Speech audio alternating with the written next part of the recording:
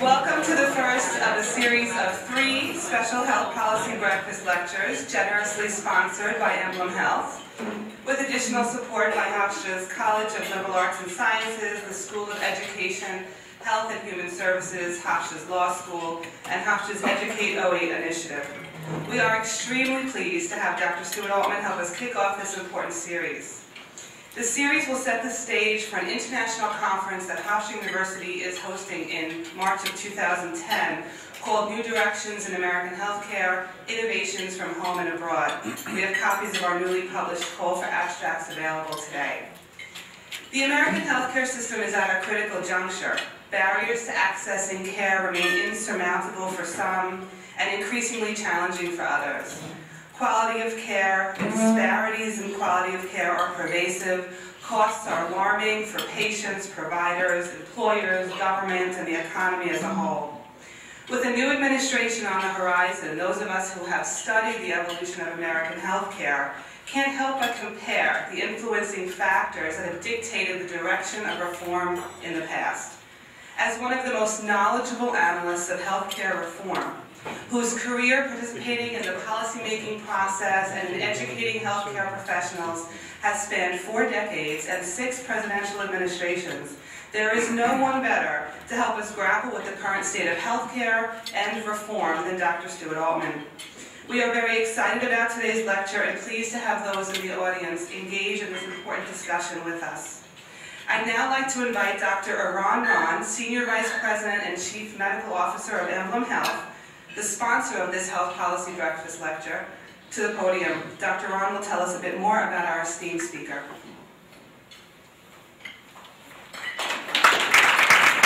Good morning. It's my privilege to introduce Dr. Stuart Altman. Dr. Altman is Dean of the Heller School for Social Policy and Management and Saul C. Chaikin Professor of National Policy at Brandeis University. He has an MA and PhD degree in economics from UCLA and taught at Brown University and the Graduate School of Public Policy at the University of California at Berkeley. Dr. Altman is an economist whose research interests are primarily in the area of federal and state health policy. In 2006, Health Affairs listed him among the authors of the 25 most read Health Affairs articles and 25 of the most read Health Affairs papers online. Modern Healthcare, celebrating 30 years, listed Stuart Altman among the 30 people who have had the most influence on healthcare over the past 30 years, and for the past 6 years they named him among the 100 most powerful people in healthcare. Now we know who to blame for this problem. In June 2004, he was awarded the Academy Health Distinguished Investigator Award. From 2000 to 2002, he was co-chair for the Legislative Healthcare Policy Task Force of the Commonwealth of Massachusetts. In 1997, he was appointed by President Clinton to the National Bipartisan Commission on the Future of Medicare. Dr. Altman was Dean of the Florence Heller Graduate School from 1997 until July 1993 and interim president of Brandeis University from 1990 to 1991. He served as chairman of the Congressionally Legislative Prospective Payment Assessment Commission for 12 years. PROPAC was responsible for advising the U.S. Congress and the administration on the functioning of the Medicare diagnostic-related groups, hospital payment system, and other system reforms. Dr. Altman is a member of the Institute of Medicine of the National Academy of Sciences, a member of the board of the Tufts New England Medical Center in Boston, Massachusetts, and co-chairman of the advisory board of the Schneider Institute for Health Policy at the Heller School for Social Policy and Management, Brandeis University. In addition, Dr. Altman has served on the board of the Robert Wood Johnson Clinical Scholars Program and on the governing council of the Institute of Medicine. He is the chair of the Council on Healthcare Economics and Policy, a private nonpartisan group whose mission is to analyze important economic aspects of the U.S. healthcare system and evaluate proposed changes in the system. He is also chair of the Health Industry Forum, which brings together diverse group leaders from across the healthcare field to develop solutions for critical problems facing the healthcare system. Please join me in welcoming Dr. Altman.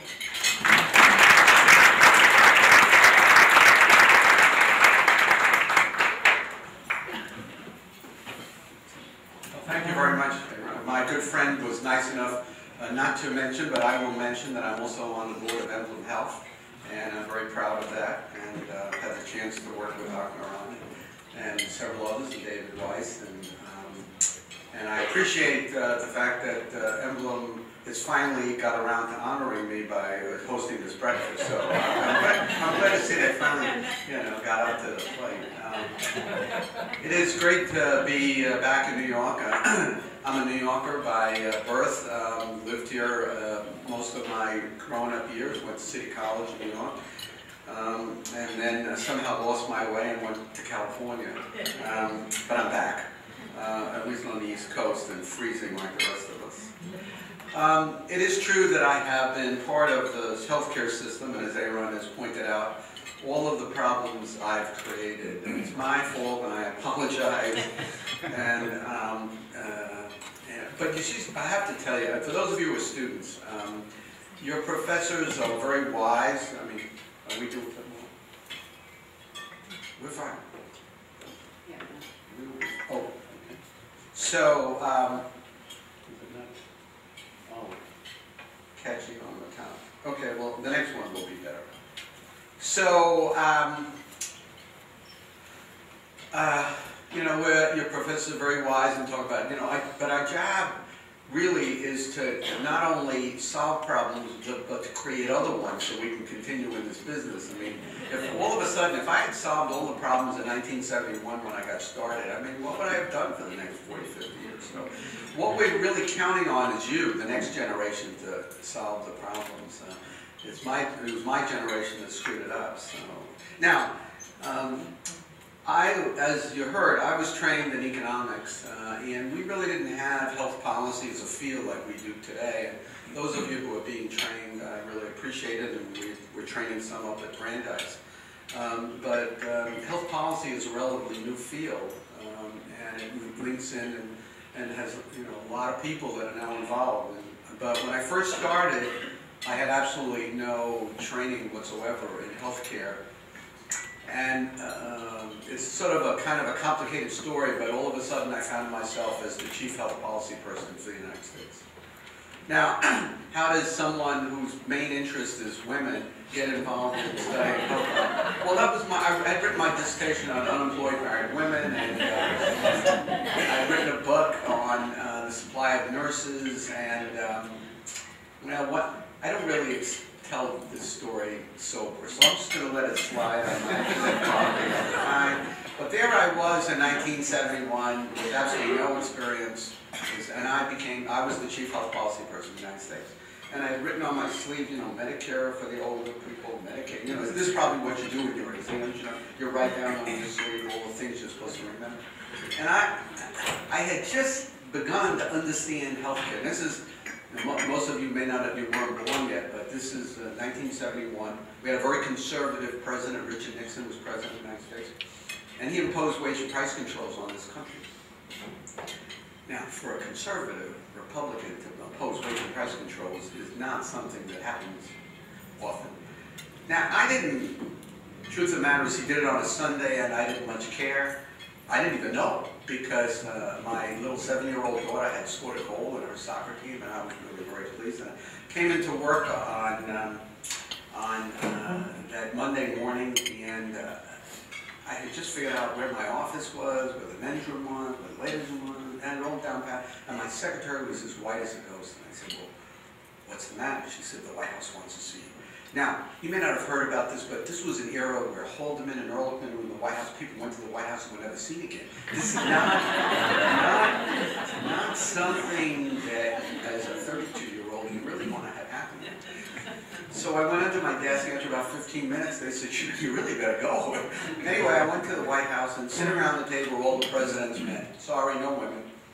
And they're all sitting around the table, and the chairman of the Council of Economic Advice said, "Dr. Altman, how much money we're spending on healthcare in America?" I knew, because somebody on my staff had told me, because I didn't know either.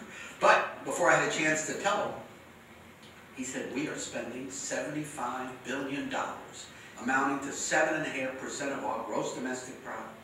And it's going to be your job to make sure that doesn't go up. My president wants me to control healthcare costs. I am going to control healthcare costs." And this is how successful I've been. For those of you who've been part of the field, we've grown from 75 billion to 2.4 trillion. We've gone from 7.5% of our gross domestic product to 16.5%. And now that we don't have a gross domestic product anymore, it's going to really shoot up in the next 6 months. So the moral of this story are two things. One, I don't know how much this country is prepared any longer, and somehow our way of life didn't deteriorate.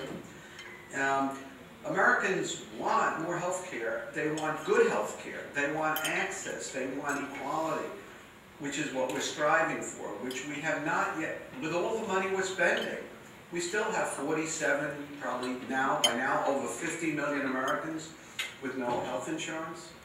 There's tremendous disparities, which I know some of you were studying. And yet our healthcare spending goes up. So part of me says, well, you know, we could keep spending more money. But what we have found is even though there are parts of our health system that are doing a good job, and we in academia in particular are busy finding faults all over the place, and that's our job. But it's not really the whole story. I mean, there are a lot of wonderful things. People like me, unfortunately, you know, 20, 30 years ago probably would be dead. Or at least we wouldn't have enough stamina to get up here and talk early in the morning. Now, it is true that I'm a pill popper, you know. I mean, if it wasn't for pharmaceuticals that are keeping me going, you know. It's all legal, none of this, don't smile. So, we have done a number of very good things. However, these rising healthcare costs have generated a lot of problems. And in particular, the one I'm just going to focus on in the beginning, is that we depend in this country today on voluntary decisions by millions of employers to provide health insurance to their employees. This is not compulsory. Yes, there are people who are on government programs, those over 65, those suffering from renal, those who are too poor under Medicaid, veterans, and so on. But for most of us that are working, or will be working, or hope to be working, you know, we depend upon our jobs. And employers are faced with the idea that they have to provide wages, and they also have to provide health insurance. And as healthcare costs get more and more expensive, we have found that these premium growths in blue have begun to take their toll. Now, I shouldn't say this since we're talking about Emblem Health, and we're talking about insurance companies, but insurance companies have really increased premiums. Now, I want to make it clear, Emblem's increased premiums haven't been nearly as much as these, but these are the increases that we've seen over the last since basically 2000. And you can really see the problem when you look at this slide. Since 2000, premiums on average have gone up over 90%, while wages have gone up only 20-something%. And as a result, employers are having a tougher and tougher time. Not surprisingly, when you look at the proportion of employers who provide health insurance, we have seen a rather significant reduction since 2001. Now, when you look at, which means that fewer and fewer employers feel they can afford to provide wages and jobs and also health insurance through the job. Now, let me talk a little about politics. There are two groups that see very little eye to eye on anything. But in this case, there is a kind of an interesting coalition of interest. Our political left, excuse me for using that vernacular, but there have been a very significant number of Americans who believe that the government should support the whole system. Why should we be any different than all of our European friends and major other trading partners? We are the only country, really, in the world, major country in the world, that doesn't have compulsory health insurance and doesn't do it through the government. And so this group, which is not insignificant, and I'm sure around this campus there are many people who believe it. I know Brandeis is loaded with them. We have people that believe that the government should provide health care to everybody, just like it provides it to the poor or to the seniors. Why not do it for everybody? So they look at this issue and they say, good, let's get rid of all this employer-based insurance and then we can do what's really right. Well, they've been arguing this since the 1920s. And so far, Americans have rejected it, which is another interesting story I'll get to in a minute. But now they have a new group, political bedfellows that never have been in bed together before. And that is the political right. Now the political right, and you saw that during the presidential campaign because of the proposal of Senator McCain, the political right, those who are at a number of economists, by the way, you don't want too many economists together there. You know, individually we're okay, collectively we're okay. But that doesn't. So the political right believes this is the wrong way to provide health insurance through your job for a lot of reasons. First of all, I think you're probably aware, in your classes you should have been aware, that if an employer provides health insurance to their workers, that insurance is not considered income and therefore is not taxed. Which means if I get a $10,000 raise, I should be so lucky, from Brandeis, I have to pay taxes on it. But if Brandeis pays $10,000 for my health insurance, it's not considered income. And therefore, I don't have to pay taxes on it. And given the fact that the tax system is progressive, the higher the income of the person who gets it, the more I benefit from not having a tax. So the economists say, well, that's not fair. Second, they don't like the idea that it sort of mucks up the labor markets. And what they want to do is what I'll talk about in a minute. Senator McCain advocated. Tax it, and then provide everyone with a voucher and let them go buy private insurance. And that will force people to have to be more concerned about the cost and will allow them to pick the kind of health insurance that they want. So here we have the political left and the political right wanting to get rid of the employer-based system. I'm sorry, not me. I am by nature a radical moderate. I scream a lot about small changes. I have been part of health reform since the mid-1970s. So it's partly what I believe, but it's also what I believe Americans want. Americans, by their nature, do not want radical changes. Now, they talk a lot about it, but I was part of the Clinton transition team. I was part of the Nixon policy thing. I worked with Senator Kennedy. I worked with, and we're going to talk about that because now we're at a very unique juncture. So I both pragmatically believe that Americans don't want it, and I also think it causes all kinds of problems. There's a lot of advantages to a single-payer system. It's simple, it's fair, it can be done. Other countries have done it. We could do it. But it would put government and 32-year-olds like me in charge of a very complex health system. And not only that, actually it would hurt those aspects of that government needs to do because healthcare is going to dominate. So it doesn't matter much what I want. The question is, what are we going to do? Because we need to do something. Would I go crazy if we had a single-payer system? No. I'm on Medicare. It works. But I'm not sure I want everybody on Medicare. I mean, it's like a club. You know, we want to keep people out. So the point here is, where are we going? Oh, by the way, I just thought I would give you a little statistical thing. Those same numbers that I showed you before look terrible. If you look at it and put the axis at 0, the reduction isn't really terrible. It's down. So when people scream and yell, there are two things you hear, as I do when I go around the country. One is our employer-based system is collapsing, and two is our healthcare spending is so high we can't afford to cover the uninsured until we control healthcare costs. In my view, both of them are phony. That's a technical term. We do not necessarily want them. So the question is, many say we can't cover it, healthcare's expand coverage to everybody until we control healthcare costs. I hear that all the time.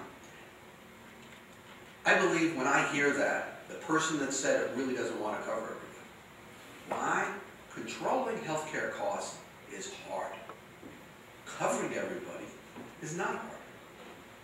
Simple. I mean, there are a lot of different ways you can do it. It's just money. But when you look at controlling healthcare costs, you begin to, why is it so difficult? Well, turns out that millions of people provide healthcare, insure healthcare, supply services to healthcare workers. It is either the first, second, next to Walmart, it's the largest industry in America. You go city by city and you find out what's the largest employer. It's the hospitals or the doctors or the insurance companies. They add them all together. And when we talk about controlling healthcare costs, it's really controlling healthcare spending. Do not be mistaken. What we're talking about is spending less. And when we spend less, less will be available to all these groups. It'll affect wages in healthcare. It'll affect earnings of workers all over the place. It's not only going to be those damn insurance companies. I can't say that. Emblem. Provide breakfast. But it is true. A lot of people say, if we get rid of the insurance companies, we can solve all our problems. You can solve a few, but not all of them. Or the pharmaceutical companies making too much money. Truth of the matter is, healthcare in America is big business. And not only that, one of the things that's going to happen, other countries tell patients, you can't have that. We don't think you could have it. We don't think you justify it. It's not worth it, or something like that. They say no. America says no, but much less than in other countries for certain people. And then there's a bureaucracy and so on and so forth. And then finally politicians. What politician is going to get up there and say to you, you know what, elect me and I will cut your wages and I'll reduce spending and, and I'll make sure that you can't get that open heart surgery. They're not going to say that. They talk about things like prevention. Who could be against prevention and needless waste and inefficiency? I mean, they use words like somehow it'll just evaporate. And so they really aren't serious about controlling healthcare spending either. When it all gets said and done, healthcare in America is big business. In other countries, it's a social service. And the question is, are we really going to change that? Now, as I said, I've been at this for 45 years. I've been trying to control healthcare spending. I know how hard it is. And so what I say is, why should we hold the uninsured hostage to solving this problem? Let's get everybody under the tent. Let's let everyone have the same health care insurance that I have, and then let's collectively try to decide how to control healthcare spending. That's what we did in the state of Massachusetts. I am proud of being part of Massachusetts. We did something that no other state in the United States, Hawaii did a little of it. We did something that no other state did. We said, we are going to put everybody have health insurance. And then we're going to worry about how to control spending. And we did. We have the lowest uninsured rate in the country. We're down, before this recession, but we were down to 3 to 4% uninsured. The average in America is like, 15, 16%. Depends on what part of the country you're in. And we said, we're going to cover everybody.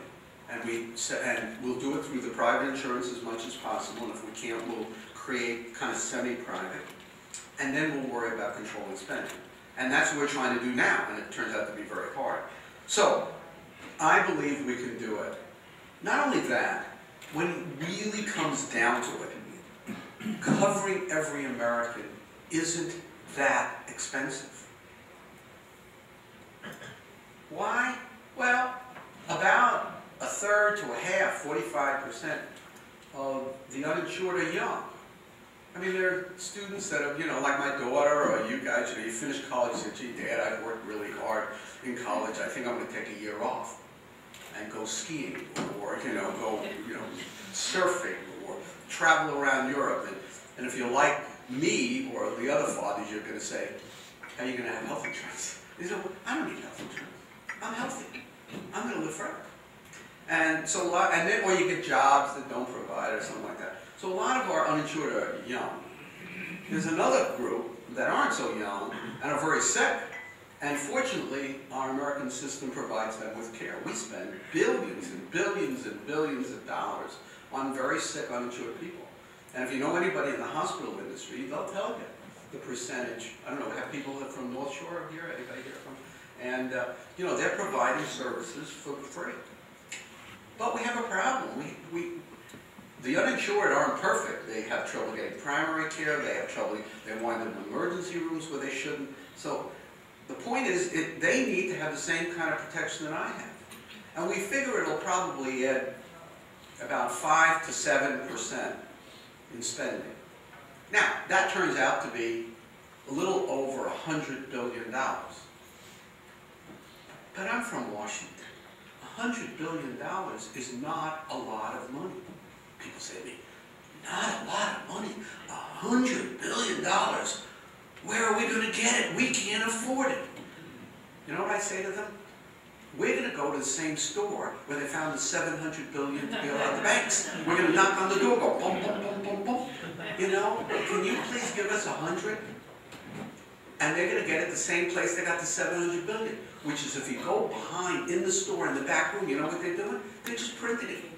You know, you want 100? Okay. You know, so $100 billion is a lot of money, but it isn't. When you compare it to what we're already spending, it's 5 to 7%. Now, I can't resist. I appreciate that $100 billion is not a trivial amount of money. I should tell this little story. It doesn't have anything to do with anything, but back when President Clinton ran for office in 1990, 1991, he made healthcare his primary area in domestic policy. And then he won the election, like Senator Obama won, and there was a transition team set up, like they're setting up now. And I was part of the senior team that was part of to design a healthcare plan. And so we busy working day and night doing this from Thanksgiving to January 20th. And we were almost finished. And it was about a week before the president was to come up. And all of a sudden we were summoned to Little Rock to explain our plan. And so we were very proud of ourselves, and we got into these little jets, and we flew down to Little Rock, and everybody was there. The president was there, Mrs. Clinton was there, Al Gore, who was the vice president-elect, was there, and Secretary Rubin, and just everybody, Stephanopoulos you see on television, they were all there. So it was our big opportunity. And we got up there were 4 of us on the team, and I don't know, it was me or somebody said, you know, Mr. President, we have it all worked out. You can do everything you want. You can cover the uninsured. You can provide prescription drugs to people on Medicare, which they haven't done yet. We can cover the mentally ill. We can do everything, and it will only cost $100 billion. And he goes, $100 billion? We go, you know, but at that point it was a little over 10%. We said, but it's only 10%, he kept saying. $100 billion. After the 3rd time, we knew we were in trouble. You know, this was, so $100 billion, not chicken feed here. And he said, I don't know, where are we going to get $100 billion? Now, I'll never forget this. There was a guy who raised his hand. Now, if you know the history of the healthcare reform under the Clintons, I won't give you all, but there was a guy in the back of the room I'm going to call Svengali. And Svengali said to the president, Mr. President, there's an alternative way to look at this, and you can do everything you want, and it's going to cost nothing. The president's happy, smiling, Hillary's smiling, Gore is smiling, everybody is smiling, except me. I don't know if many of you are too young, but there was a movie called Dr. Strangelove. You should go see it. Dr. Strangelove had this arm and my arm went up like that. The president said, Stuart, what is the problem? I said, Mr. President, I know what they're thinking. This isn't going to work. I said, they're going to be moving everybody around. They're going to be changing everything. Svengali he was a very smart guy. But he was too smart. And he had this all complicated system. I said, this isn't going to work. And he said, are you sure? I said, well, I'm not sure of anything, but I've been doing this now. I'm no longer 32, by the way. I said, I've been around a long time. Americans aren't going to stand for this. Well, if you know the history of course, he put out a 1,300-page bill. It was the most complicated, moved everybody around, created all this complicated. It was, from an analytical point of view, it was fascinating. It was wonderful. It had lines, and then it was a disaster. And of course, the Americans just got, it was gone, zero, bang. So I realize $100 billion is not trivial, but I also realize that when you get it so complicated, Americans get very nervous. Now, the question is, are we such a heartless group of people that we are so unwilling to cover everybody? And the truth is, some of us may be heartless, but most of us aren't. 75 to 85% of Americans believe we should cover everybody. So if we believe it, why is it so hard to create it? Why can't we do it? Do you realize we have been trying to do this since the 1920s? Woodrow Wilson even talked about it. Harry Truman in 1946 ran and by fluke won, and one of his platforms was covering everybody in the governmental system. Even Franklin Delano Roosevelt during the Depression toyed with the idea of covering everybody. And he didn't do it because he decided to do Social Security instead and all the other things. As I said, Lyndon Johnson, when he passed Medicare in 1965, thought about doing it and didn't do it. And then Nixon tried it in '74, Clinton tried it in 1994. Every time we've tried it, we have failed. And the question is why? And I've come up with Altman's Law. And I've been watching this now for 40 years. And Altman's Law goes as follows. Most every constituent group supports some form of national health insurance. But if it's not their version of the plan, their second best alternative is to maintain the status quo, which is my way or the highway. I was there in '74, I was there in 1994, and I saw the same thing. Every group has their plan. The American Medical Association, the American Hospital Association, the nurses, the insurance companies, everybody has a different plan. Single payer, no payer, this color, blue one, purple one, orange one, but when they try to reach agreement on a compromise, the system blows apart. And every time we have tried it, it's failed. The question is, are we going to let it fail again? I want to repeal Altman's Law. I don't want it. I'm sorry I wrote it. I didn't plan on it. So the question is, can we repeal it?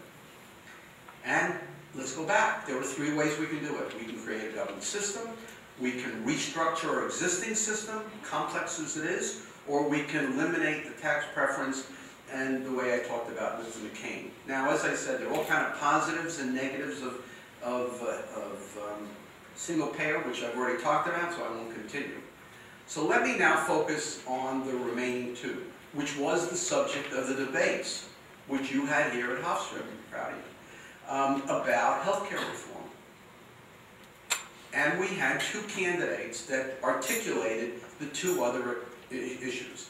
Senator McCain put together what we call the tax credit plan. And Senator Obama put together what we call a restructuring of the existing system. And even though McCain lost, you can bet your sweet bippies that there are significant numbers of senators and congressmen and power groups that want the McCain plan. It is not dead. And so it's worth looking at. And basically what it says is, let's do away with the subsidy, let's provide a refundable tax credit, let's allow people to buy insurance across state lines. And it sounds, the second one sounds so simple and right.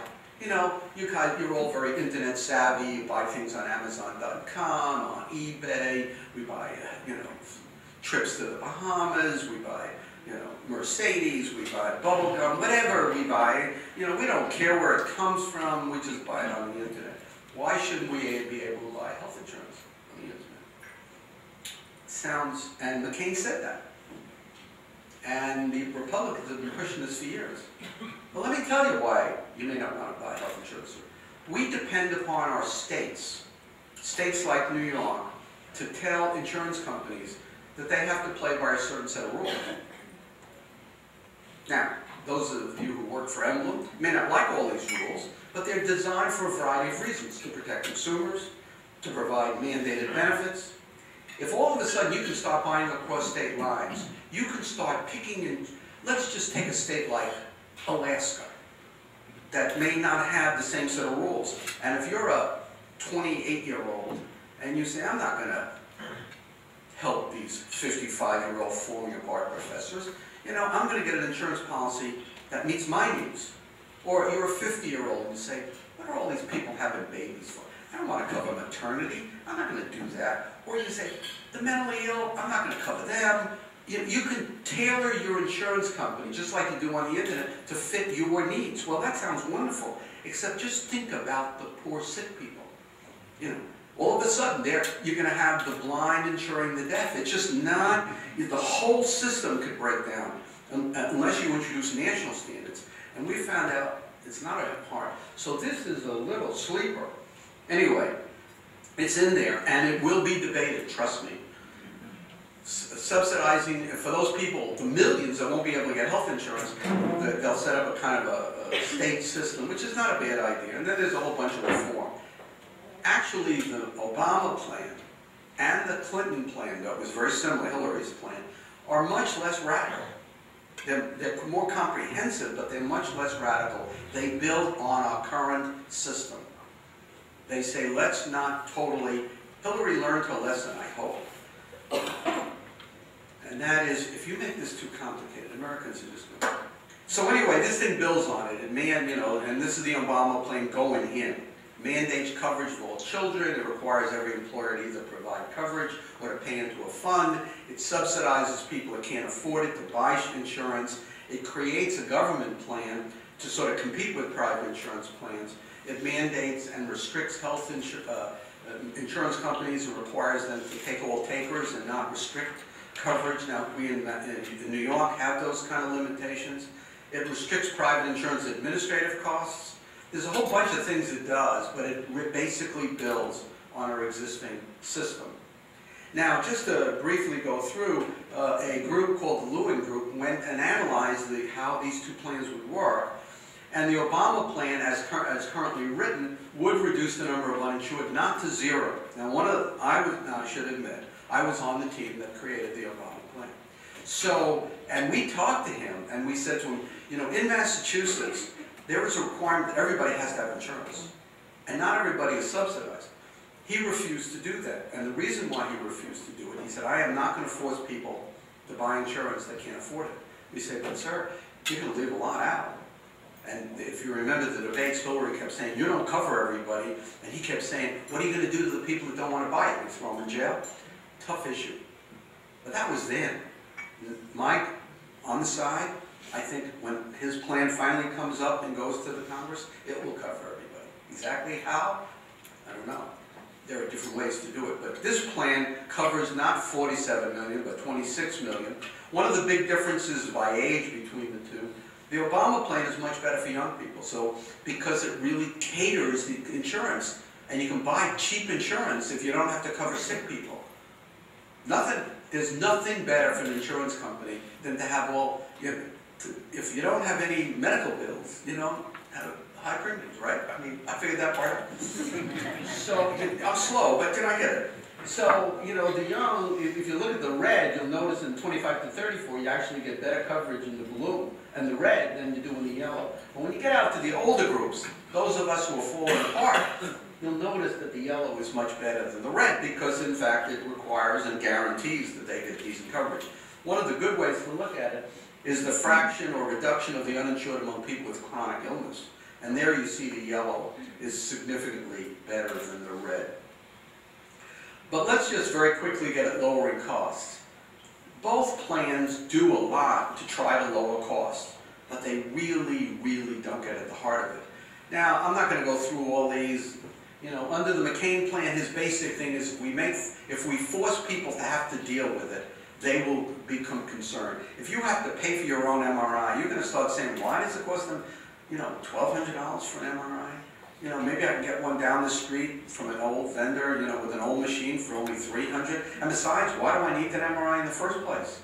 We know that, I don't know how many, if I ask in my class, I have 150 students in my undergraduate class. I asked them, how many have had MRIs? Half the class raised their hand. I said, what are you all dying? What is this? MRIs was supposed to be the ultimate piece of equipment that you only use when people were very sick and the other things didn't work. Now it's kind of routinely used. You know, your big toe hurts and you call the doctor and they say, well, go get an MRI. What do I need an MRI? My toe hurts. They said, well, you know, it could be broke, could be cancer. Cancer of the big toe. It's a big epidemic nowadays, particularly at Long Island. You've got to do an MRI. Well, if I had paid it, you know, if your insurance paid for it, you don't give a damn, you go get an MRI, stick a foot in there, take a picture, you got it. It's $1,000. He said, well, but if you had to pay for it, you go, you know what, I'm just going to tape my toe. Anyway, you know, so he says if we do that, we can save a lot of money, and there are all these benefits, and oh, by the way, we can re-import drugs, you know, from Canada. You can go up there and fill up your pockets with drugs, or you swim across the Rio Grande and go to Mexico, and you get, now, you know, I don't think it's a big deal, but Americans think somehow they can save a lot of money by re-importing drugs. At one point, I think it was a big deal, but now that we have drug coverage, it's much less. And another big debate is malpractice reform. And that's a big debate. If you talked in yesterday's New York Times, you know, if you ask doctors, they believe that, you know, if we only solved the malpractice thing, everything would be beautiful. Now, as if you're a physician, do we have physicians in the audience? We have a few, good. All right. You know what? I can sympathize with physicians. I think this malpractice has gone too far. The idea that if you have a baby and it's not an immediate 160 IQ on the Olympics, immediately signed up, you know, immediate admissions to Hofstra, you know, you begin to say the doctor screwed up, you know, and you sue. Not a good thing. So I'm for malpractice reform. Do I think it's the most important problem in American medical? Nonsense. But it is a problem. Not only that, because, well, you know, if we weren't going to get sued, we wouldn't do all these things. Well, that would be good. I mean, if you do less of them. I don't believe it. I think you still do a lot of the tests. But it's a problem that we need to deal with. When you go to the Obama plan, and since he's the president, for those of you who have been around, so he's going to be the president. So what he is proposing is going to be a real issue. And there's some really good stuff in here. One, health information technology. The truth of the matter is, we need a system that talks to each other. And we will never get it completely unless we have some help. If you're an average physician in a small practice, you can't afford to put in the kind of software and hardware you need. So the government needs to help contribute. McCain talked about it, but Obama puts money in there. And very important. And over time, that will both improve quality and reduce costs. Another very important thing is what we call comparative effectiveness. We are one of the few major countries that does not do what we call comparative effectiveness research, which that means is that not only do you approve a drug or device and say it's safe, you actually compare and see how much better it is than what's already there. And in other countries, if something comes on the new market and they want to sell it for $100,000 and it actually helps by 1%, the government says no, because you can do something else. But we don't do that. So we need to get about doing it, and in the Obama plan there is research to do that. There's malpractice, Medicare overpayments, which is the claim that Medicare Advantage plans get too much money. I'm not going to talk about that. It's an emblem breakfast. You know, if they do that, no more breakfast. But we can talk about that later. And there's a bunch of other things. And one of the important things is the medical home. Now, I am so pleased to hear that Hofstra is about to create a new medical school. I just hope that you don't do what your brethren are doing, which is we are not training any more primary care physicians. We are getting so negative. Less and less physicians are going into primary care. We have the lowest ratio in the world among major industrial countries.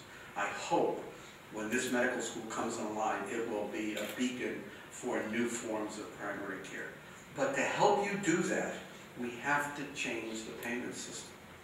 We are paying our specialists too much relative to primary care. Primary care physicians need to be paid more. And one way we are working to do that is to create something called the medical home, which is to actually give primary care physicians more money and actually have them coordinate care. I'll let your faculty or others talk about that in more detail. Very important. So there's a whole host of things here to improve care. Now, here's come to the end and then I'll stop. We are now at a very critical phase. And to me, it looks a lot like 1964 in the following sense. In 1964, Lyndon Johnson became president with a landslide Democratic majority, the likes of which we had not seen since the Great Depression. He made as really his #1 priority the passage of Medicare.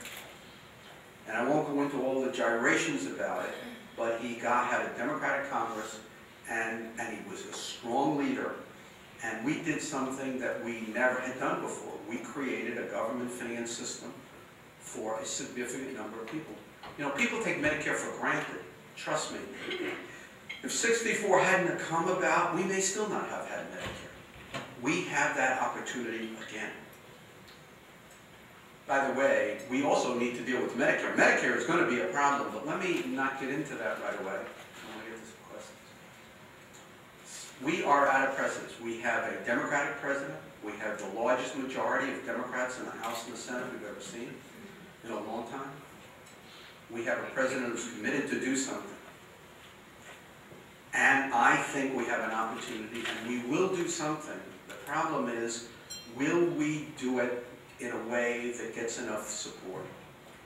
I think there's going to be I know there's going to be a huge fight within the reform group to sort of go much further than where Obama was. And some of them may like it, let's have the government run the whole thing. I think we could overreach, similar to what happened under Clinton. I hope we don't do that. I'm very pleased to see Senator Baucus, who is the chairman of the Finance Committee last week, came out with a health reform plan, which is a moderation plan. Senator Kennedy, who's a wonderful senator, now seems like he might have enough stamina to be there and run the show. He's a good compromiser. We need to learn how to compromise. This is not something that you can just ram through the Congress. But we have an opportunity we have not had before. And I hope we have the opportunity to do it right. Because it's just wrong to have 50 million Americans with no health insurance, to have costs that are totally out of control, that are bankrupting companies. You're hearing a big thing about the autos. You should see the size of their medical bills for their health insurance. So, I want Altman's law repealed. I want it done. And I think we can do it. So, with our help, with everyone pushing for it, we got a shot. So, at that point, I think I'll stop. And maybe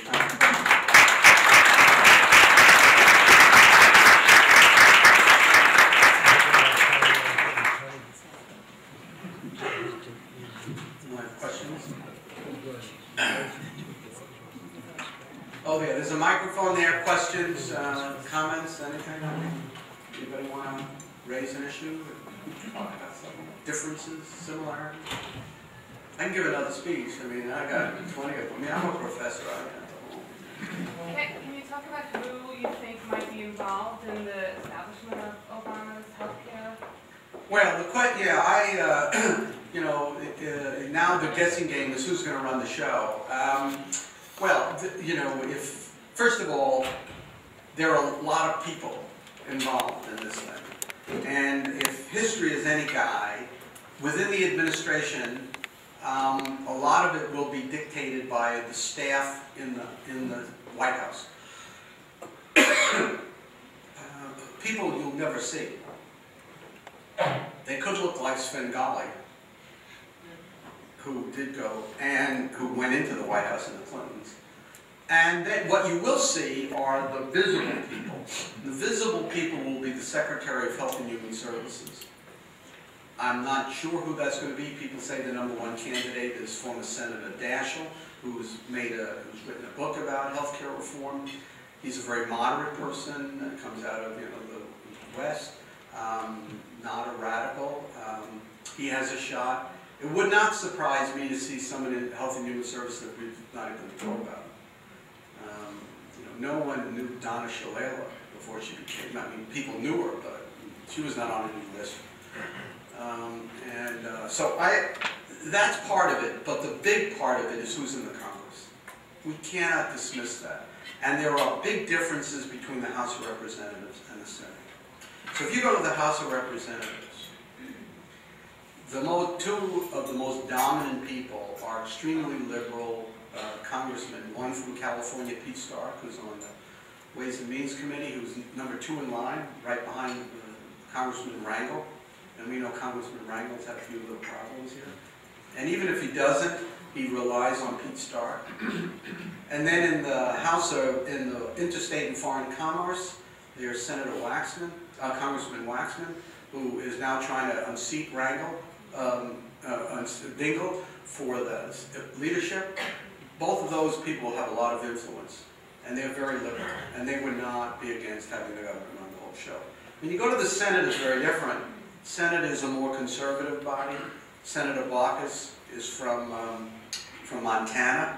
The ranking Republican, Grassley, is from Iowa. You know, one little side story, then I'll get. The difference between the House and the Senate is like day and night.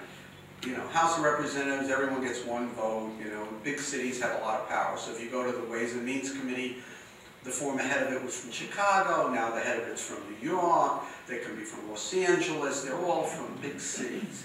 You go to the Senate Finance Committee, they're from towns with 12 people, 15 people. You know, and one time when I was chairing the committee, the PROPAC, you know, I went to the House of Representatives and they were cheering me on, and I got to the Senate, and the head of the Senate was the Senator Harkin, and he was furious at me. He was saying, "You are killing people in rural areas." I tried to explain to him, I come from the rural Bronx. It didn't work.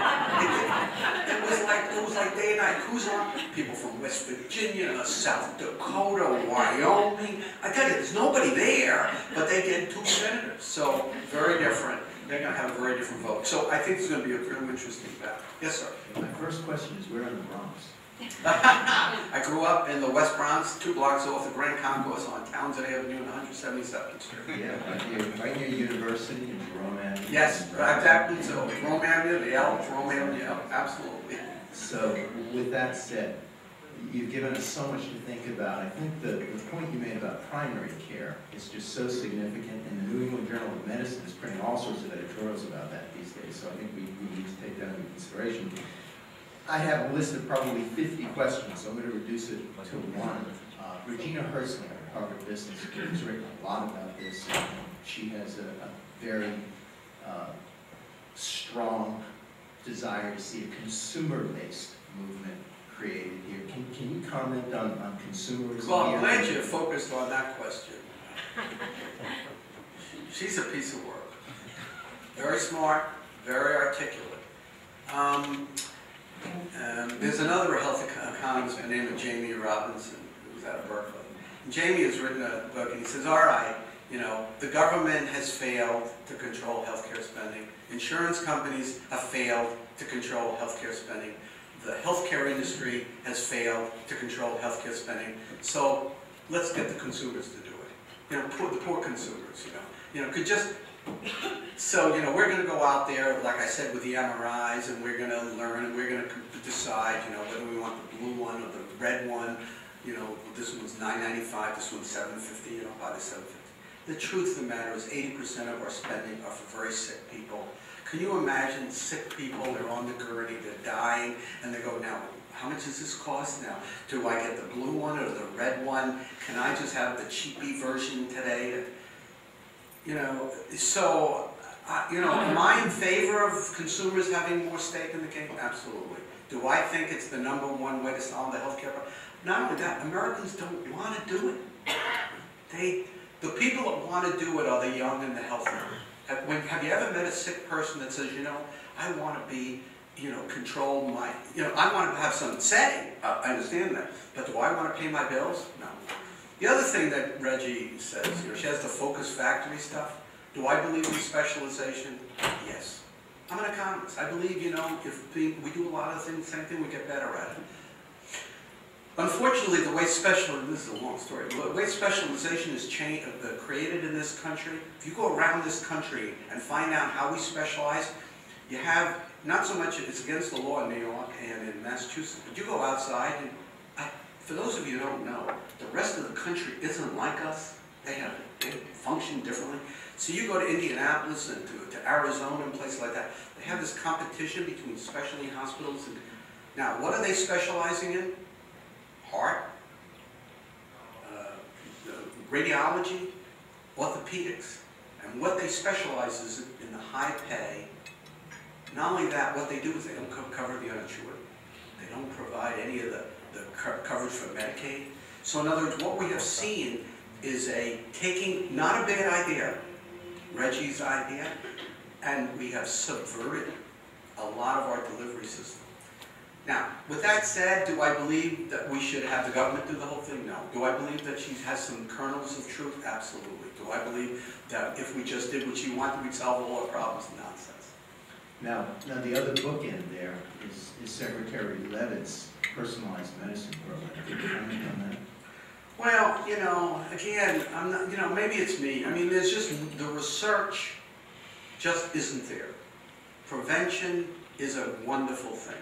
Having people concerned about their health is a wonderful thing. We all need to be concerned about it.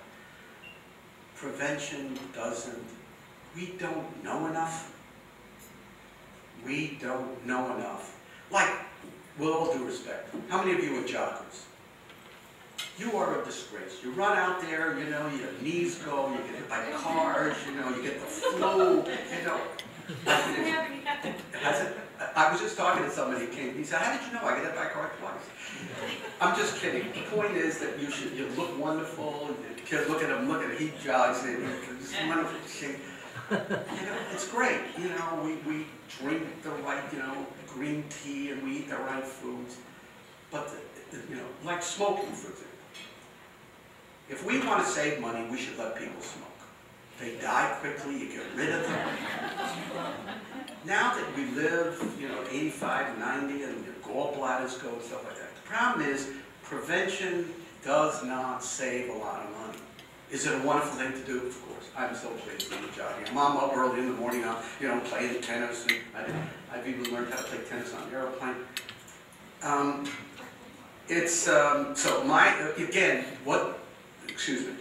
Politicians don't want to deal with the tough stuff. You know what the tough stuff is? To tell somebody who's 85 years old, whose doctor told them they need a new heart, that you can't have it. Because you'll probably live another 6 months, and it's going to cost $500,000. Or doing dialysis on a 95-year-old. Or you know, doing transplants that don't work. Or doing the 5th MRI because you're not sure. It's that. And that's where the money is. And that's hard to do. Or saying to people, you know, you can't make the money you're making. You know, we're going to cut your salaries. We're going to spend less money. So, again, personalized care, fine. I'm not against it. Specialization, I'm not against it. But we need to get about doing the tough stuff. And that's the easy stuff. And no one is against it. How can you be against it? So, you know, Reggie is a very, you know, if you know her, and you may have seen her, very smart, very pervasive. We've been on a number of programs together. I love reading her books. There is no magic bullet to this thing. It's tough. You know how other countries spend less money? They spend less money. They have budgets. Would the Swiss model work here? Huh? Would the Swiss model work here? Yes. I think, well, I don't think any, you know, we're America. We're going to do our own. Is there things we can learn from the Swiss or from the Dutch? I think so. But there's also things we can learn from the Scandinavians about how we deal with our elderly. I think that the German system is an interesting system that deserves more attention. There are things we can learn from other countries, but at the end, we're going to create our own botched up, confused, expensive. It's America. You know, we created the DRG system. You're probably familiar with it, students. The most complicated way of paying for it. I love it. You know, look at Medicare Part D. Who in the world would ever have created a drug benefit that is with donut holes and with thousands of insurance companies doing things that are... I love it. For consultants, it's fantastic. I go on cruise ships to explain to seniors how to do it. I sail to Panama. It's wonderful. It's America. It's medical tourism. That's exactly right, medical tourism. You know, in that context, with respect to Part D, should the government become the negotiator of Part D pricing? Well, you know, if you go into Medicare, Medicare negotiates the price for every item it buys except one, drugs. Do I think at the end of the day Medicare will negotiate? Well, first of all, that is a misnomer. Governments don't negotiate. Governments set prices. You know, can you imagine the average doctor saying, all right, I'm going to go to the government and negotiate with them about how much I'm going to get, or the average hospital. So, do I believe over time the government will administer prices for pharmaceuticals? Yes. Do I believe they're going to save a ton of money by doing it? No. Actually, I believe Part B has really worked a little, much better than the critics believe. But it is still very complicated, and Americans don't like it. They live with it. I can live with it. But I think there's going to be tremendous pressure to change Medicare Part D. Thank you. Sure, my pleasure. Yes? You spoke a little bit about comparative effectiveness. Yes. I'm wondering your thoughts about, clearly there are conflicts when a hospital decides what's the proper treatment or an insurance company decides what's the proper treatment. But what do you think about the independent body that focuses on health outcomes as deciding what's the proper treatment? You know, I'd like to see that happen. That's what Daschle wants to create, a kind of a Federal Reserve, an independent body that's separate from politics and separate from, that sets some of these rules. You know, one of the battles that's taking place, for those of you who are, involved with, I've been very involved with comparative effect. There are two pieces of it, or maybe three or four. One is just doing the research. So that there are more New England Journal articles about, this works better than that, and this costs more than that. I think we need to go about doing that, independent of everything else. The next question is, what do we do with the knowledge?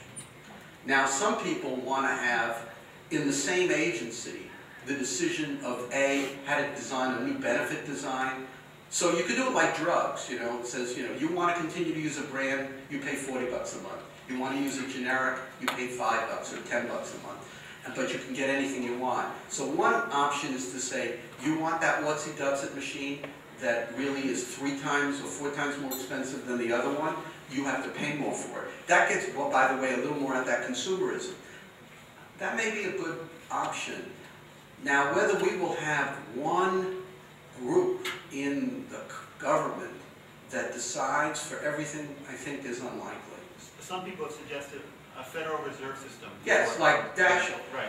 The problem, and it's interesting, my understanding is politicians don't want to leave, they don't want to leave their hands off this thing. For example, recently the government decided that it was going to have something called competitive bidding for Medicare, for durable equipment, like wheelchairs and oxygen and stuff like that. And they worked for 3 years to create a complex bidding system in all parts in different regions, and they had groups bidding, and then they picked the top 3 or the top 10. They went through an elaborate process, and they finally finished. And in 10 regions of the United States, big regions, they finished. They got it all worked out. They picked the 10 deliverers and so on and so forth. They lowered the spending. The losers, did they just say, oh, gee, this is terrible, oh, I'm getting out of this? Nope. They went right to their politicians. They went right to their Congress. And people like Pete Stark got up in the House of Representatives and destroyed the whole thing. So here we had an independent group, Medicare, non-politics, and they had the authority written into law. And the politics, even the New York Times wrote about it. Do I think we need it? Yes. Do I think we'll do it? I don't think so. David. Stuart, you said you were very proud of Massachusetts Yes. hasn't been able to produce, and I'm sure you have a strong hand in that. But what also strikes me is that it seems to have, it's an exception to the Altman law. Yes. So, from that experience, can you discuss on a national level, perhaps, what lessons there might be Yes. out of the Massachusetts? Well, it's what I said, David. It was designed to not be disruptive. It got everybody into the process. No group opposed it. The hospitals were supportive, the doctors were supportive. How did they get everybody to buy in? It was a very, I had relatively little to do with it, actually. It may come as a big shock to you. Actually, even Governor Romney, before he decided that he hated it, he loved it. And he was a part of it. It was a true team effort. They did it right. And as I said, I was, chipping on the side, but I didn't have a lot to do with it. And they had good politicians, they worked together, they fought about it. Some people wanted more government payments, some people wanted less. And they put it, is it perfect? No. Does it have problems? Yes. We don't have enough primary care doctors, it's generated a lot of demand. We have not figured out a way to control costs, so the costs are skyrocketing. We've got to figure out how to do that. But more and more people are covered. Does it have lessons for the country? Absolutely. And that's where the Obama and the Clinton plan were modeled after Massachusetts.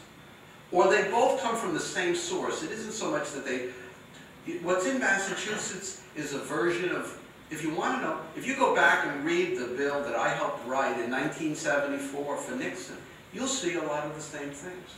Require every employer to provide coverage or to pay into a fund, pay or play as we called it. It was a team effort. Now, so what I'm trying to say at the national level is if you can get agreement among large groups to support it, but if you go after them, for example, in the Clinton plan, when they finally came out, they basically said, we're going to destroy insurance companies. We're going to go after the pharmaceutical industry. We're going to do this, we're going to do that. And it formed and we're going to have these big, complex orders. And Americans rebelled. So, yeah, I think there are lessons. It's not so much line by line, that can be different. But that they really brought a lot of people along before they jammed it down their throats. And it worked. Massachusetts is not like the rest of the country, But then, you're much closer here in New York than Wyoming. So, Wyoming, forget about it. They have 4 people out of it. I don't know. But there's lessons to be learned, yeah.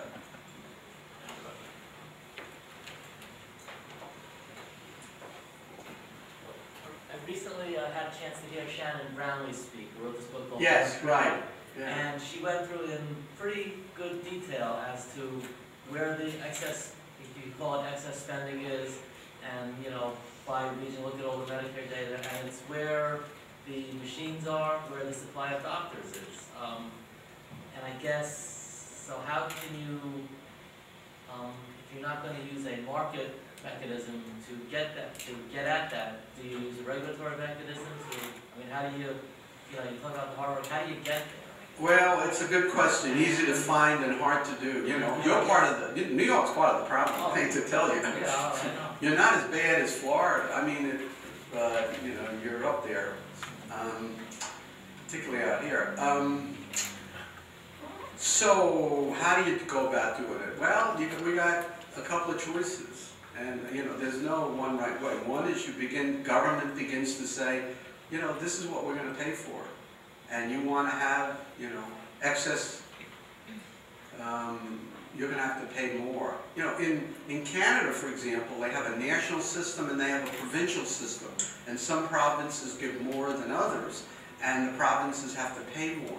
So if New York wants to wind up giving more services than this national body, it'll say, fine, New York, you tax yourself, or you have insurance premiums that are higher.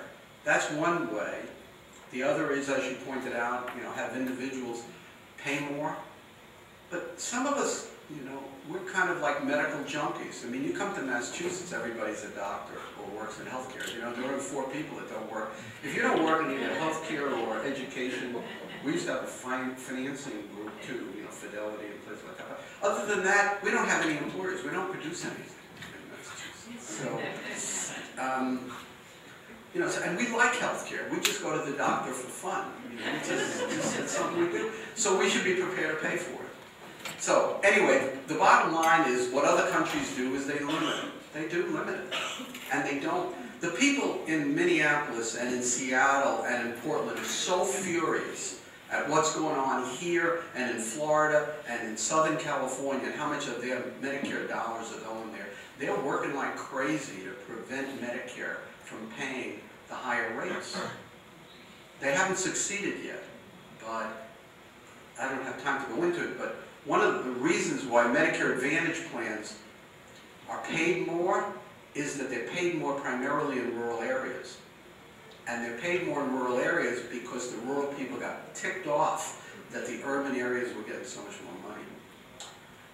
It's politics. I don't know. You know, I'm not sure we'll ever solve it, actually. You've alluded to it, but can you comment on how we rank as a country in the per capita cost of healthcare compared to other nations, along with the quality of healthcare? How we compare to other Well, you know, in terms of cost, we're the Olympic gold medal winner. You know, we're 50% higher than the next closest on a per capita basis. I mean, I have a slide that, you know, I mean, we're off the charts on a per capita basis. In terms of quality, we're not so good.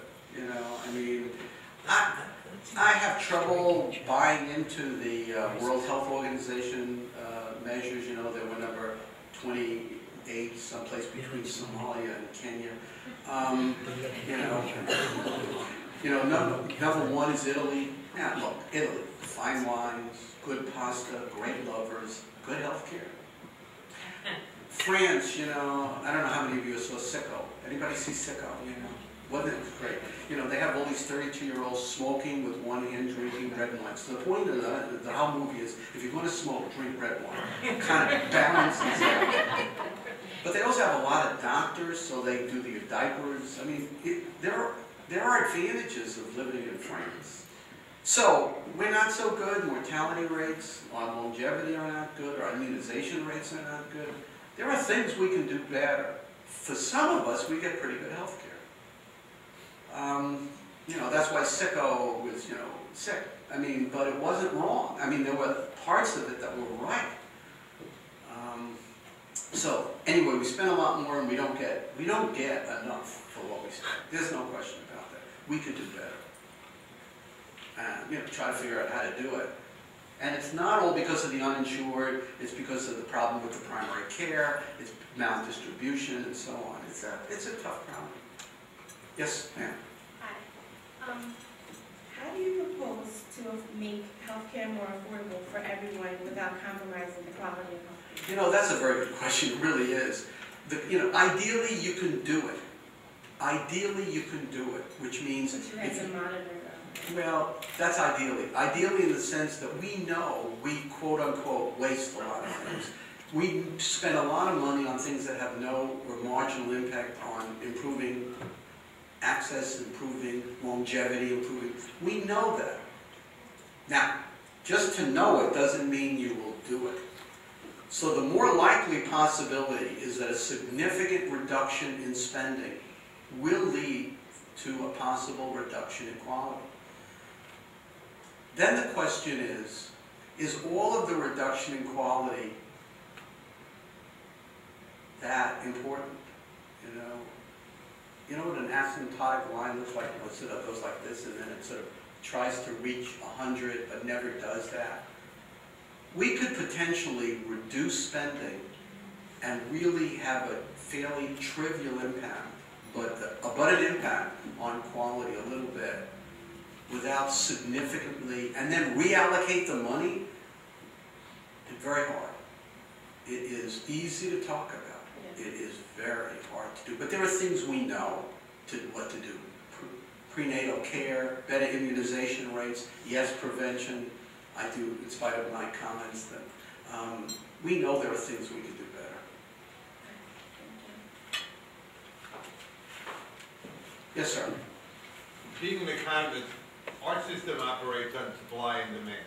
That's how our economic system works. And being a health educator, the prevention end and changing the supply and demand through prevention, you're telling me is an easy one, but... Well, I didn't say it's easy. I think it's easy to say. It's not It's to say hard. us what we need to say. Right. It's not, and don't get me wrong, let me, I make fun. It isn't the panacea that if we just do it, that's all we have to do. Do I believe you should do it? Yes. Do I believe what you're doing is important? Yes. Do I, so I don't, what I rail against are the politicians that only talk about it and think if we do that, we've solved all our problems. Because I think that there are tougher problems to deal with.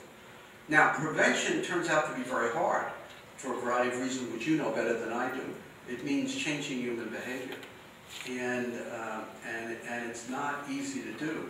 And also, while we know a lot of things, we also don't know a lot of things. I don't know, yesterday or today, I forgot which newspaper I picked up, and they were talking about, the pill that people are taking so that their mind doesn't go to mush, and they're finding it doesn't work. They're trying, people do crossword puzzles so that they're going to keep their mind, what the people say as well, if you do a lot of crossword puzzles, you learn how to make crossword puzzles. You're not going to help your mind. But people believe that, and I don't know, I do it, I want to keep going. So I'm not against prevention. I think it's very important. And I hope we figured out a way to do a better job and learn. But do I think in and of itself it's going to be the panacea? No. There's just no evidence. Now, maybe I'm wrong. I mean, I didn't do the research. Yes, ma'am. But in essence, I think what we're doing is secondary prevention rather than primary prevention. I agree with you. It is really difficult to change human behavior. But we are now doing primary prevention. We are now teaching people at the very earliest periods of their lives with an opportunity to initiate good behavior rather than wait until we have to change the behavior. You're absolutely right. The idea that we're so obese at young, but a lot of it has to do with lifestyle. We drive, we don't walk anymore, we eat the wrong foods. I mean, look, you know what? I want prevention to work. I want to live to 95 or 105 or 125. And you tell me what to do. As I said, the evidence isn't there, and maybe you're absolutely right. It's because we're not doing the right thing. I think that just to add a piece, that piece belongs in our educational policies because we teach kids or we initiate education about health one time in middle school and one time in high school for 5 days a week for about 3 months, not possible. Well, so until we look at the educational system, we may, and I'm not for a moment suggesting that it's going to dramatically change expenditures or even lifespan, but it will change quality of life. Absolutely. And we haven't Absolutely. introduced that now. Absolutely, and I'm sorry if you got the wrong impression. As I said, the only thing that I'm opposed of is people that use it as an excuse for doing other things. But as part of a plan, absolutely. Yes, sir. Since I cannot watch a football game or any sport without being inundated with media advertising for prescription drugs, whatever, no matter what you watch, it's constant. What I'm asking you is, can you comment on, since the public cannot buy that, all they can do is talk to their doctors and impose that, can you comment on and since that cost of advertising, which is in the billions, is driving up the cost of drugs, can you comment on how that compares to other countries and whether or not that should be discussed from a legislative standpoint? Well, the point is, should we ever have allowed advertising for prescription drugs? And there's a lot of arguments against it. But again, in other countries, they do some of it, but much less than we do. Look, it's what I call our uniquely American system. We're not going to stop that. It's freedom of speech. Now, I happen to be one that doesn't believe that advertising is nearly as effective, and I often wonder why they're spending so much money. I mean, ask General Motors. how much money they spend on, in between the Cialis and the Viagra, is, SUVs and they're spending more. And I don't know what impact it's having on Viagra, but it's really not having a big impact on General Motors cars. So, advertising has limits. The other thing I say to doctors, they say to us, well, we don't have any control over this. People come in and want this. I said, you're a wimp. We carefully selected you. You're among the best and the brightest. We've wasted years on your education. And this little old man comes in and wants a drug, and you just give it to him even you know it's useless. Shame on you. You think so? I don't have the time to fight with them. Unfortunately, though, what happens is if the doctor says no, they go to another doctor. I know. And That's what they tell me. That's the problem. What can I tell you? It's America. I don't think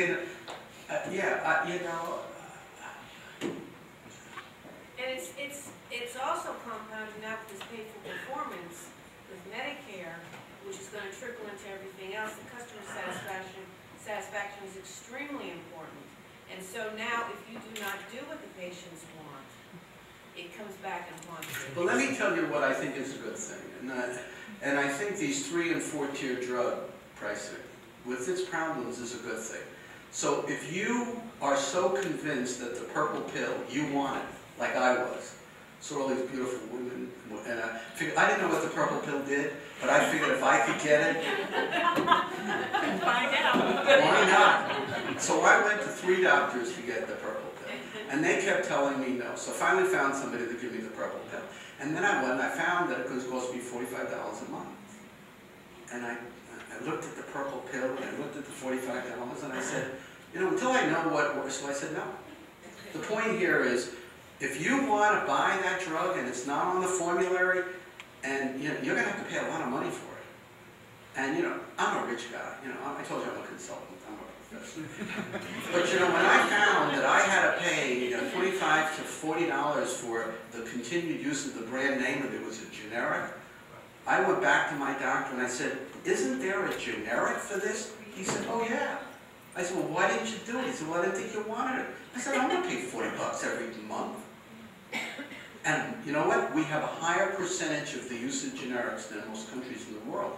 Money, who asked me that question, consumerism works in that respect. I mean, people do get concerned about that. I'm for that. And, so, if you want Viagra, you're 12 years old. I mean, it's stupid. And I can't stop doctors from writing these prescriptions. I wish they wouldn't. And my doctor wouldn't. And you're right, I don't disagree that some people do that, but I listen to my doctor. I said to him, everybody on my block has a stress test. I want a stress test. He said, "What do you want a stress test for?" I said, "Because everybody on the block has a stress test. They say you're over 55, you have to have a stress test." And he started explaining. He said, "I don't care, I'll do a stress test. I'll make all this money on stress test." He said they're a waste for people that don't have these symptoms. So I went home. I was the only kid on my block without a stress test. But the point here is that doctors need to say no. They just need to say no. And second, if they finally say yes, the insurance companies ought to ding them, or the government, and say, you don't need this stuff, it's not on the formulary, you don't have it. So, what else can I say? We are not going to stop the advertising. I'm sorry. I don't think it has that big impact, but I may be wrong. Yes, sir. The percentage of the elderly will double by 2030, and all the money is actually spent in the last year of life. How do we do it? Well, first of all, yes, we are going to double. I think I agree with you. It's something like 30% of Medicare money goes in the last year of life. It is a ton of money. One of the things that really does separate this country from other countries is the high cost of dying. That's where comparative effectiveness comes in. So you hit the right tone. And that is, we do so much more than other countries in the process of people still dying. Can we change that? You want to talk about having an impact on spending? That is where you have a big impact. Very hard to do. It's a combination of religious things, you know. It's a combination of knowledge. We don't know. You know, often people go beyond their physicians. Physicians say that, you know, we've done everything. You find another tough issue. Other countries say no. And then, you know, if you want it, you got to go out of that country. You got to buy it on your own. Are we going to? I think the answer is at some point we have to say no. I mean, I left out this one slide, but this is the Medicare problem. This is a huge problem. Medicare is in yellow. That's the percent. That's with no change in our coverage. The percentage of our GDP going to Medicare, and the first one is Social Security, Medicare. Hash is prescription drugs, and the green is Medicaid. So by the year 2030, we'll be using between 16 and 20% of our total gross domestic product. We have to get out of this problem. You're absolutely right. Yes, ma'am. Yes, as we expand coverage, what are your thoughts about how we'll actually make sure that translates into expanding access? And I'm thinking specifically about what happens to providers leaving the system. Well, that's a tough question. I don't disagree. First, we need to change the payment system. I didn't talk about the payment system. A fee-for-service payment system is it's the worst. We need to pay what we call value-based pricing. We need to pay more for things that work. And we need to design our benefit package, our insurance, more along value-based pricing. Pay more to people that do more, not things that work, not just do more things. And unfortunately, the fee-for-service system, A, rewards doing, not value. Second, it overcompensates for the latest what's-he-does-it machines. And you know, just, you know, the one machine that it doesn't pay a lot for is the brain. So if we don't change the payment system, what you're saying is absolutely correct. And that gets to primary care.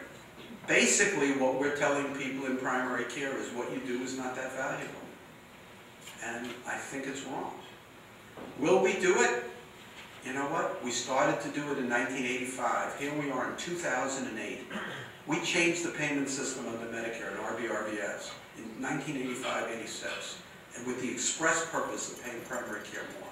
And what happened is the specialists took control of the system, and they made sure they got theirs.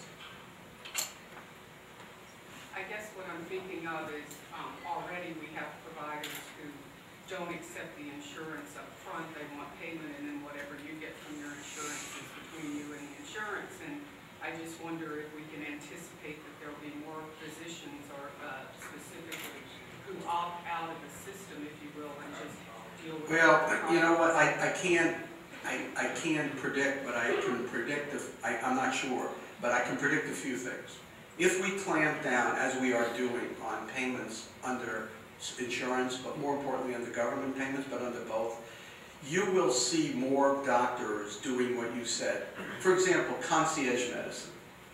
I thought it was a joke when it started. It is not a joke anymore. You know, for those of you who don't know, what they say is, you know, I'm a doctor, say, look, I'm only going to limit my patients to those people who pay me $2,500 a year before, and I'm going to take a limit, and then I'm going to charge my insurance companies for things that they cover.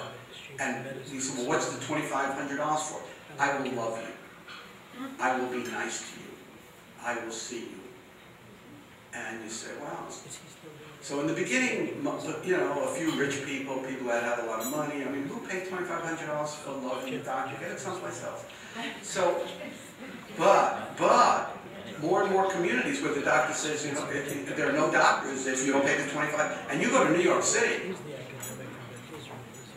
you know, it's not only love. So, yes, I think there's a real possibility. Time to go? All right. Huh? Okay.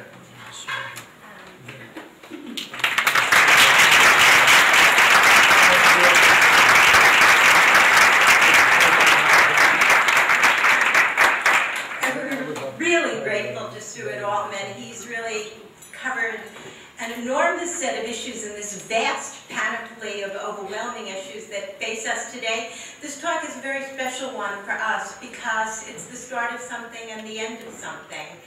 It's the first of the lecture series that will culminate with our 2010 conference, New Directions in American Healthcare. And it's close to the end of Hofstra's Educate 08 program. And as I'm sure you all know, Hofstra hosted the last of the presidential campaign debates, and in connection with that, the university has supported a wide set of events, including this one, that have analyzed and considered the social and political concerns that our nation faces. So, in light of Professor Altman's coming here as we end Educate 08, we want to present him with a gift which says on it, Hofstra University, Educate 08. Well, thank you so much.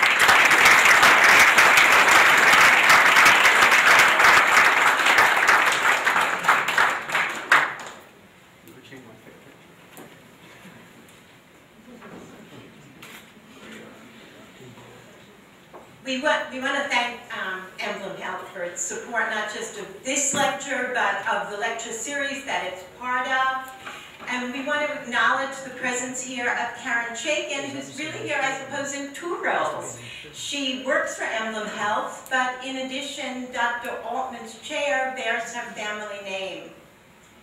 We want to thank all of you for participating and making this event the event it was. The next in the series, in the next lecture in this series will be in February.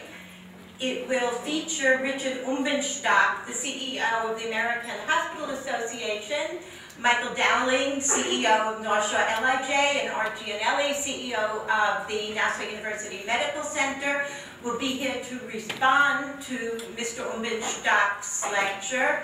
That event will take place on February 13, and we'll give you more details as we get closer to the event. We look forward to seeing all of you at that one, at the one that will occur in the fall of '09, and at the 2010 conference. Thank you so much.